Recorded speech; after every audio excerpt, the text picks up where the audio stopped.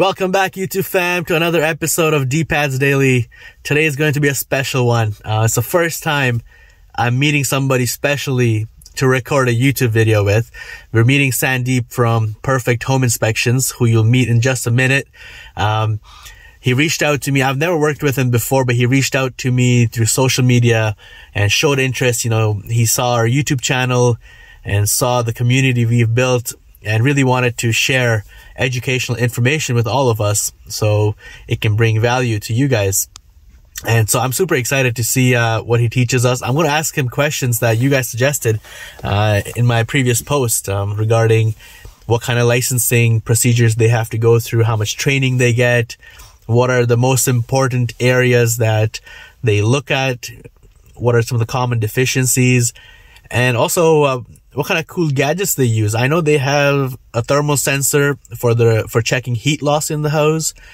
He's going to be bringing a drone. I'm assuming that's to check the roof. It is a nice cold minus 20 degree temperature today, and we have snow all around, so I'm not sure how much we'll get to go around and record outside, but hey, I'm going to let him lead, ask him some questions that we can all learn from. But you guys know the drill.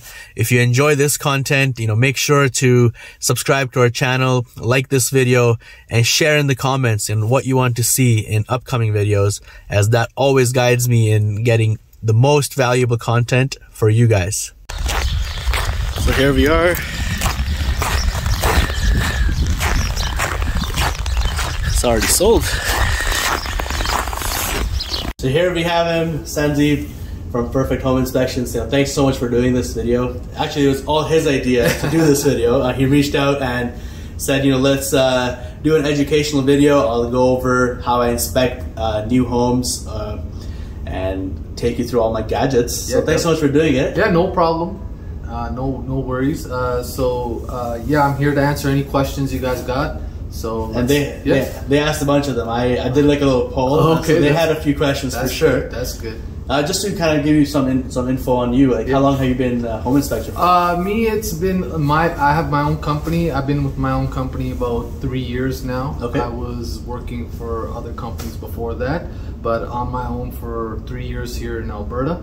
So yeah, it's been great meeting new people, helping people every day. That's what it's about, right? Oh, definitely. Service. One of the biggest questions I think our community had, they were unsure of what kind of training you go through, what kind of licensing that a third-party home inspector requires. Mm-hmm. Are you able to shed some light on that? Yes, definitely. So there's an educational component, so you have to have some schooling, so you have to know about construction practices, you got to know about how structures are built and how they're put together, and all the features in them, like the electrical, the plumbing, all so forth. So it's pretty comprehensive. You have to have a base knowledge. So, and then you have to have training as well. So you have to go with people who actually do inspections, and you have to learn from them, just like mentorship. You have to do that, and then there's testing. Then you have to go through it's like the written portion, so you know that the government checks that you know these things. And also there's practical, so you have to actually do inspections in front of people who are like done thousands and thousands of inspections, who have much experience, and they can evaluate you if you are good at doing inspections or not, and if they deem you qualified, then they qualify you. Okay, so then they give you like some sort of like a certificate or like a license? Yes. They give you like a passing mark, or they give you some sort of paperwork saying that you are qualified, and then you take that to the government, and the government approves you being that. Yeah. And I know that the city code for constructions, always change. I think they come with something new every 6 months or so. Yes. It feels like. So do you have to do continuing education as a license? Yes, you do have to do continuing education. We're part of InterNACHI. So that's the biggest home inspection company that is around in the world, actually. So they require you to be doing courses on a continuous basis to be InterNACHI certified inspector. So I'm part of that community, or you could say association. I pay into that, and then I am doing these courses as needed. So yes, even if it wasn't, you have to keep up, right? Oh, that's awesome. Yes. I think that was probably one of the biggest questions I think we all had. Yes. You know, why is it important? Because all these homes that have been built, whether it's new or old, they were inspected by the city and they were given the green sticker at several stages during construction. Yes. Why is it important to hire an inspector like yourself to do these inspections? Well, when the city inspector come in, they're not doing a thorough inspection. They're just going in. They're looking at maybe one or two things. Could be electrical, or HVAC or whatever, what have you, and they're looking at one or two things, and they might point out a few things, and then they're on their way. They cannot inspect everything in the home. It's not their job. Their job is it to their minimum standard. Right. There's a minimum standard that has to be done to in terms of construction codes, and that's all they're concerned about. When you hire an independent third-party home inspector, we're looking at a more thorough, more detailed inspection. Going in, we're checking things. That's why we have these tools, right, that I'm going to show you so we can see things better, and then we can give you more knowledge on those things, right? And then we can break down what's going on in your home, actually. The city inspectors, because I build new homes, so I'm more familiar with that side. Yes. The city inspectors, they come every stage. For example, after my framing is done, they come. After my heating's done. Yes. But when normally you come, it's right before homeowners taking possession. So everything's sealed up pretty well. Yes. Does that restrict you in any way in looking at certain portions, certain equipment, or can you still, with your equipment, see everything? Oh yes, there's going to be restrictions on stuff is sealed up, but then we do have tools such as infrared camera, which can help. Like you can see the framing with the infrared camera. I'll show you that. You can see the moisture with the infrared camera, right? So you can see a lot of heat loss and stuff like that. So that's a great tool that we have. There's other tools too that help us see things where you can't see. So we have all those tools in place that really help us in those areas. I see some cool gadgets in front of me here, which we'll be showing you in just a couple minutes here. But you can maybe demonstrate while we're walking through the house how we use these. That'd be really cool. Sure. Now, obviously for a new homeowner, they're excited they bought the brand new home. Also, they're taking on a big liability in a way. Yes. So at that time, the cost is very important, right, to consider. So for a homeowner or a home buyer looking to get this inspection done, what are they looking at in terms of cost-wise? Is it pretty standard throughout the industry, or is it very... Well, the costs will vary industry-wide. Not all companies are going to give you drones. They're going to give you thermal imaging. They're not going to give you, like I even do water testing. Okay, they're not going to do that. I look into the pipes with the boroscope. Not all companies are going to do that. So those guys will charge you less because they're going to do less. If you want more services, you're going to have to pay a little bit more. You're spending $400,000 or $500,000. You would want to know about all things. But as a homeowner, as a person buying a new home, a lot of times homeowners aren't too familiar with these inspections or construction in general. Even we experience that when we have a new home buyer, that they're not too familiar with the whole housing industry. Yes. So what kind of questions or what kind of information should they be asking their potential home inspector that they're looking to hire so they can identify which one to go with? Because I don't know how many of them know about all these gadgets. Yes. So you should be asking, what kind of services are you going to be giving me? Okay. What are you going to inspect? How do you inspect it? How long do you think it would take? Some guy's going to tell you he's going to do it in an hour. I mean, I would be questioning that. Like, how are you going to check everything? How long does it normally take? I mean, it depends on the home, right? So it could take anywhere from 2.5 hours to 4 hours. Wow. 4.5 hours sometimes, because we're going in there and we're checking every little detail. What is a ballpark number that somebody's looking at? I mean, like condos, we start at around $250, right? And then it just depends on the type of home that you want. So we build a lot of duplexes, which are about 1,700 square feet. Yeah. How much would that cost? Duplex, add $100 onto that. So about $350? $375. Okay. Right. Wow, wasn't that useful information? You know, thanks so much for answering all of those questions. No problem. Now we're going to jump into the exciting part, aren't we? You're going to show us out all these cool gadgets that you have. Yeah, definitely. We'll go through that with you, and we'll walk around the home, and we'll show you how each of those tools work, and how it can be a benefit to you, and how it can add value into any inspection that you do get. And you should be asking your home inspector about these things. You know, do you have these tools? Right. Do you have a boroscope? Do you have, you know, moisture meters? Do you have thermal cameras? Do you have drones, stuff like that? Because I don't know if many do, to be honest. I don't think so, because I try to stay on top of the trends and be on the cutting edge. And if I see something new, I try to grab it right away, so I'm the first one. And that's awesome. And people are copying me, which is fine. You know, you copy, go ahead. Yeah, there's lots of opportunity there. Right, it's fine. I can't do every inspection in the world. Right. Right. So, but if I can get even the industry to do a better inspection, I think it's a win for us. Absolutely. You know, let's not waste any more time. Let's dive right into it. Okay. So Sandeep here has something called a boroscope. So can you take us through what this does? Yeah. So basically, this is like a tool that's almost 10 feet long. You can put it into any drain here, and you can check your drain if it's got any clogs or it's got any problems in there. So we use this.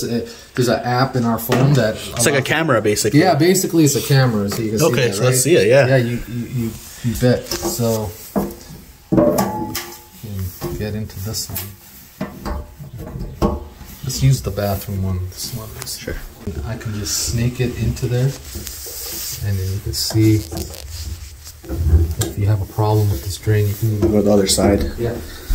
Show the camera. Yeah. So you can see into here. See that? You can see right into the drain. Right? You can see if it's like if you have a metal pipe or something, you can see if it's rusted or if there's anything stuck in there. And then you just gotta. This one looks pretty clear. Yeah, this one looks pretty clear. We're not expecting any problem with this one, right? But look, you can see all the way down to there. Right. Right? And then you can see. That's where the U is, right? Yeah, exactly. And then go right up into there, and you can keep on going. And you can, if you have a problem, you can keep going and check even more. Right? So basically, if there's anything blocking the pipes, exactly. This thing detects it. Yeah, this thing helps you check that out, right? It's called a boroscope, right? Boroscope. Yeah, exactly. Cool. Yeah. So we got that, and then show you some testers that we got. Look at all this fancy stuff he has in his arsenal. This is a moisture meter. Okay, so basically this one here, if you find something that's wet, let's say this wall was wet, you can just put it over here, and it would tell you how much moisture there was in there. So right now there's 0%. 0%. Right, there's nothing there. But if it was wet, it would tell you dry to wet, and it would have a meter. Are we able to put some maybe on the counter and see if does that work? Let's see. Yeah.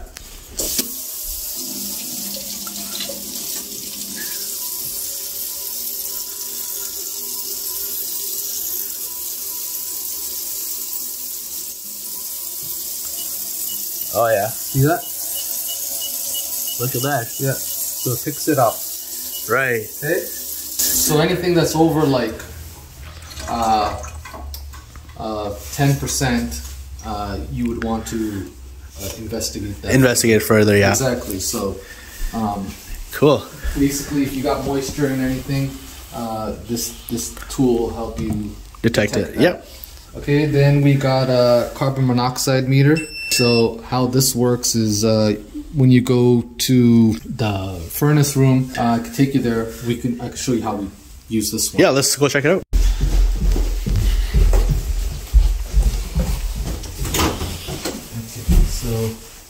There's a furnace room over here. So a lot of time there's going to be monoxide that is emitted from here, right, or from these pipes. So basically we use this meter here to check that it's not at a dangerous level. So basically what you would do is you would hold it close to there and it would give you a reading. It just takes time because it's got to calibrate, turn it on. Okay. So it's giving us like 70 seconds, but once it's done I can show you how it does it.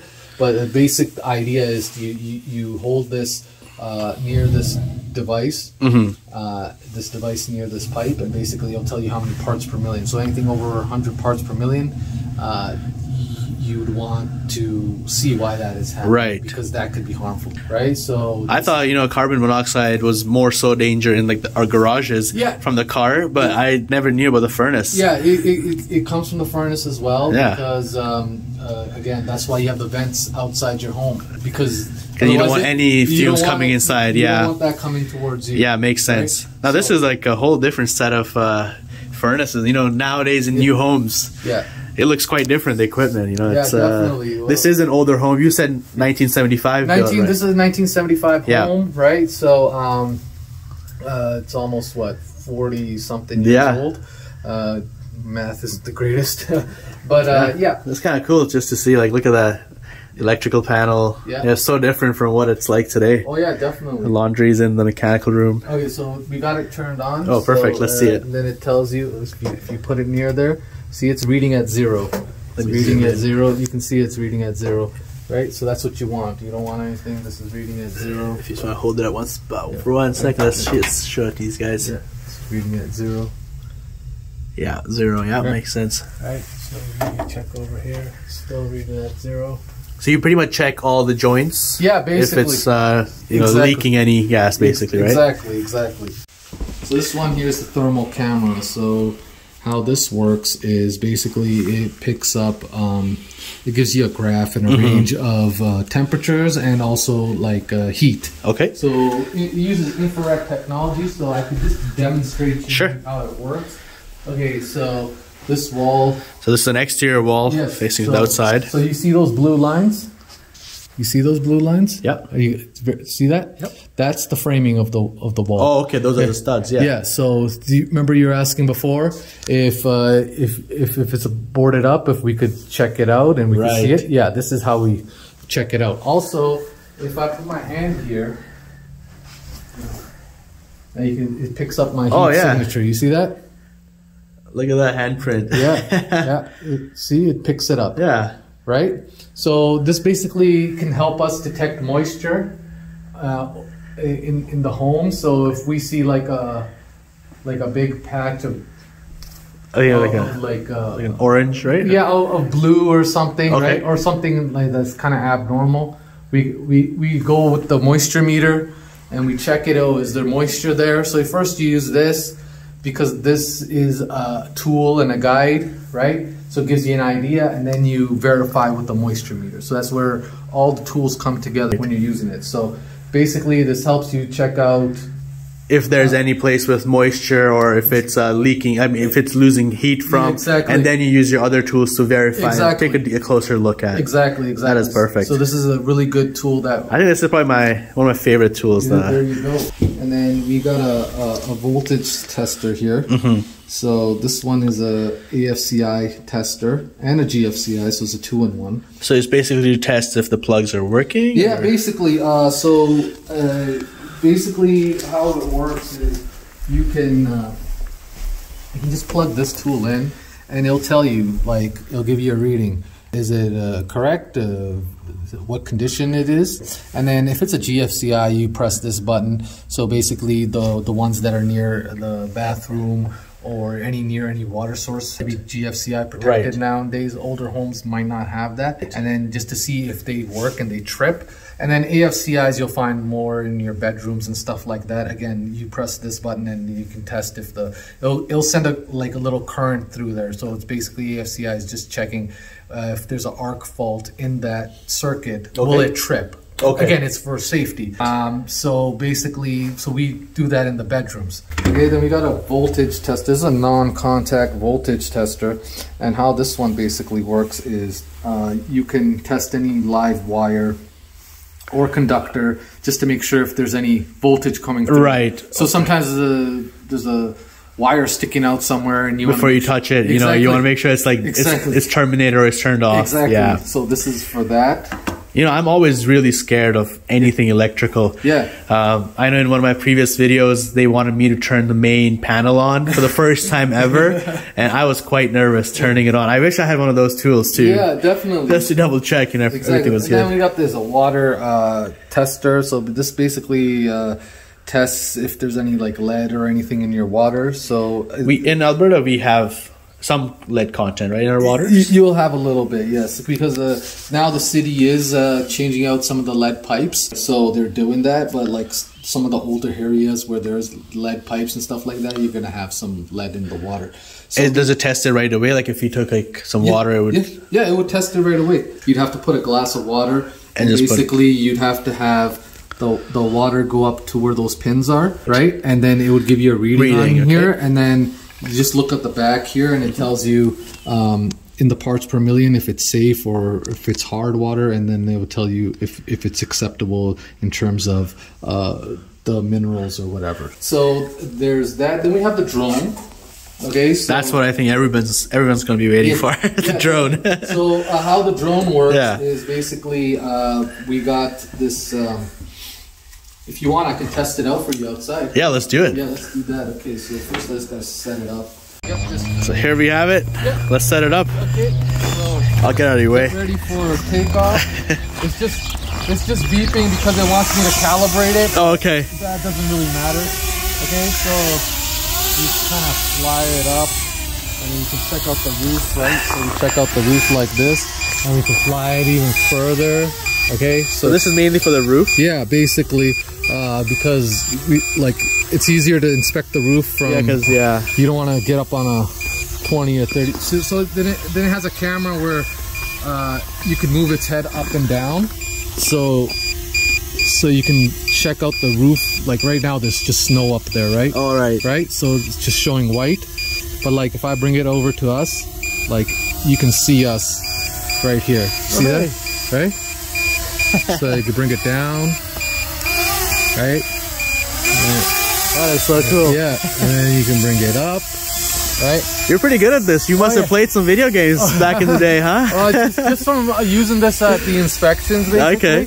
Right? I've tried using this drone before, but it wasn't that easy. Do you find stuff on the roof? Oh yeah, definitely. What kind of stuff do you come across? You'll find like missing shingles. You'll find like there was this one house, they had like a hole in there. It was just like it wasn't patched up or anything. Yeah. Like birds are probably getting in there and stuff like that. I'll be worried about that, having a hole in the roof. Exactly, just a hole up in the roof, right? Wow. It was a brand new home too. Really? Yeah, definitely. Wow. So yeah, it just had a hole up in there. That's shocking. Like, plumbing vents not put in properly, chimneys not flashed properly. So you find a whole bunch of stuff up there. Yeah, just by using this thing. I think if I had you as a home inspector, if you brought a drone, I'd be pretty impressed. Oh yeah, most people are impressed with the drones, right? That is cool. So, recording you now. Oh, hey! Recording you up there. Oh, look at that. Right? That's pretty clear. Is this like 4K? Yeah, it's a 4K. It's a 4K drone. That is awesome. Thanks for showing this to us. No worries. Let's head inside. It's getting cold.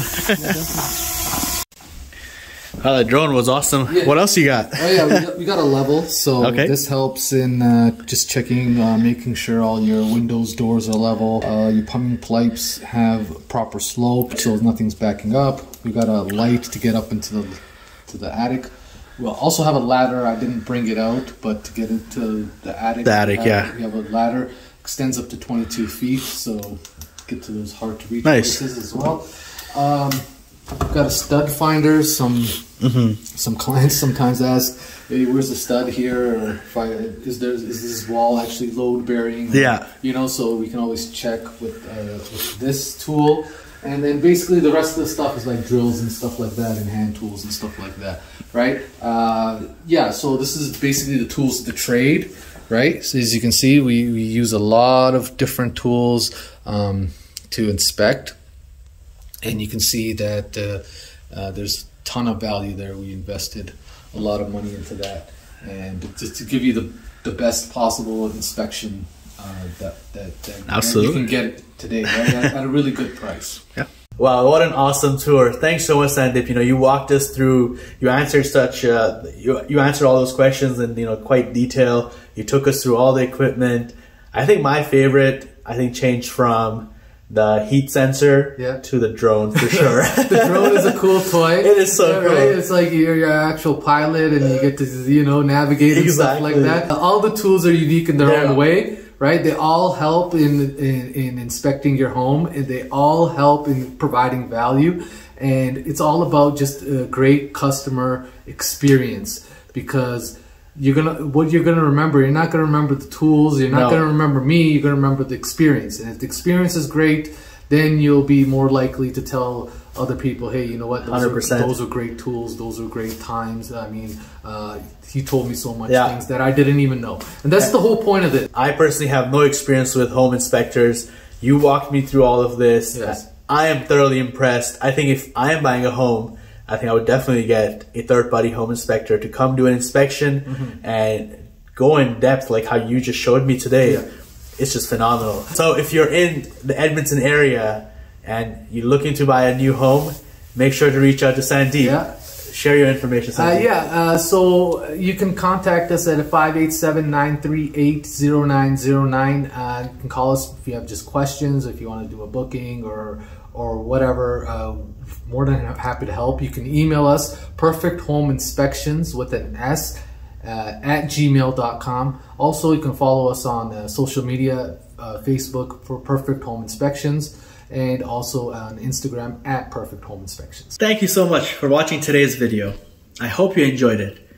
Leave me a comment below with some feedback if you saw a thing or two that I can improve on, or if I missed something that you want me to cover next time. Follow us on Facebook, Instagram, and subscribe to this YouTube channel for more regular content. This is just the beginning. Thank you.